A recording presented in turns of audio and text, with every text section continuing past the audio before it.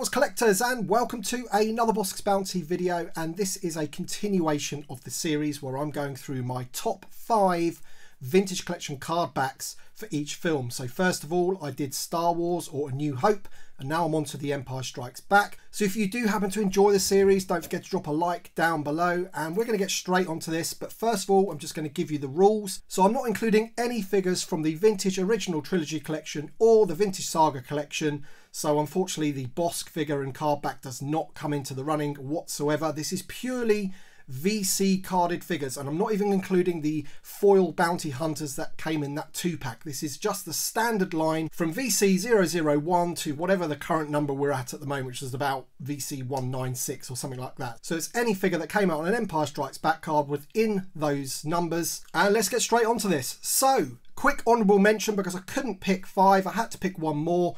And the first one, it's an honourable mention, it's not in the top 5, it is the Attack Commander. I absolutely love this card back. It is the only card back in this selection that doesn't have the character on the card back. It is a picture of his vehicle, essentially. We have the awesome picture there of the Battle of Hoth with the AT-ATs taking out a snowspeeder just there above the Attack Commander's head.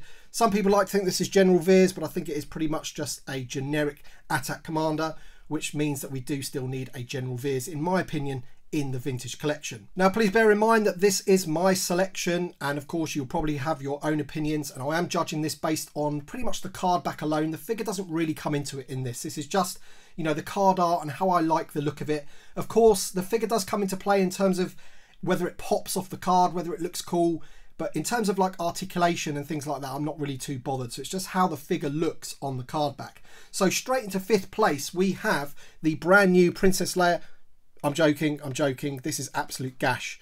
I cannot believe they used that image for this card back. What were they thinking? The amount of time that we waited for a Princess Leia Bespin escape, and there were so many more images that they could have used, and they ended up with this one. So this one would probably be my least favourite, but that's just a joke. We're going to get onto the real 5th spot right now. Alright, so in 5th place, and this is the real 5th place this time, we have the Rebel Soldier Hoth.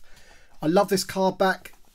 There he is, looking pretty awesome. I love the colour of the name pill and everything, and he does really pop off that card. The only thing that I would say that I don't like about this card is the size of the bubble, although he does have a lot of accessories in there, so it can be kind of excused with this one. But this was one of the figures in the first wave of the vintage collection when it came back in 2018, and it's VC120. Definitely the best figure of the wave, an army builder to boot. And I just love the card back, straight from the film, looks awesome, and the figure's not bad either. In 4th place, we have the Empire Strikes Back Stormtrooper, and the reason I love this one, there's 2 reasons really. One, because the image that they've chosen inside that carbon freezing chamber is absolutely amazing. I love the colours that are reflecting off onto the Stormtrooper, and also because the other Stormtrooper that we have in the line should really be on a Star Wars card, in my opinion. I've no idea why they put it on a Empire Strikes Back card and a Return of the Jedi card, when really that image should be on a Star Wars card. Also, the figure looks great on that red name pill, absolutely lovely. And yeah, this came in the set for the carbon freezing chamber, which, let's face it, was a bit of a dodgy play set, but the card back that came with it sold it for me. Absolutely brilliant. Love this one. He is VC171, so quite a new figure. But man, you can't moan at that card back. It's absolutely beautiful. In 3rd place is Luke Skywalker in his Hoth outfit. Now this is where it's getting really, really difficult to split the top 3, but this one is a great card back. I recently reviewed this figure because he has been reissued this year, but this is the original card back. You can tell because it's unpunched there, but I've always loved this card back. Of course, it was a card back from back in the Kenner days that they've just carried on forward into the modern line, but it's such a good card back. The figure looks great on there. I love the fact that the Tauntaun's on there. Really, really nice. He is VC95. This particular one's quite expensive on the secondary market now, so it's probably good that he has been re-released for people that couldn't get hold of the figure. But look at the card back. It's an absolute classic from The Empire Strikes Back. VC95. Awesome. Straight into 2nd place, we have Luke Skywalker Dagobah Landing. Now, I absolutely love this card back. Couple of reasons why. I mean, it's just a great image straight from the film there as he's landed in Dagobah. And of course, it's not one from the original Kenner line, so it is something that Hasbro have put together, which is always quite nice when they actually pick a decent image. You know, with the Bespin layer. Essentially, that Bespin layer, I will go back to it. You know, that one could have been number 1 in my list had they picked the right image. And I will try and find the image that I think that they should have used and stick it on the screen for you now. If that figure had that card back image, then that one would have been number 1 for me, I think. But Luke Skywalker Dagobah Landing in 2nd place. He is VC44. Again, another figure that's pretty rare on the secondary market, pretty expensive this one. Unpunched example here, which is lovely. And as I say, it's just a great figure, a great card back.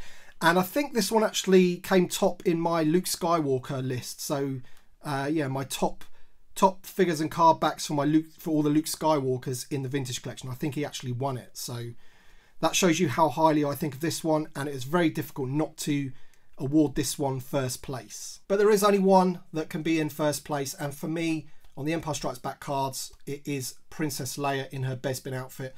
I absolutely love this image. It's a great image. And of course, it is one of those that has been taken from the Kenner line, so you can actually get the original vintage figure with that card back. But what I love about this one is that it also came on a alternative card back, which is something that I collect in the vintage figures. So this is my vintage one, and I would like to see Hasbro, if they were to ever re-release this figure, to put it on this card back, just to mix it up a little bit. But there you go, there's my alternative one. I'm not really interested in getting this one in the original line because I collect the alternatives, but this one here is an absolutely fantastic card. She looks great. Carrie Fisher as Princess Leia, of course, looking amazing. And she is VC111. Again, another one that is quite expensive on the secondary market. The Empire Strikes Back cards seem to be quite expensive on the secondary market, especially the ones that were later in the line, like VC111. So she might set you back a little bit. So it would be quite nice if they re-released this with the updated photo reel on there, because the paint isn't too great. That's what lets the figure down.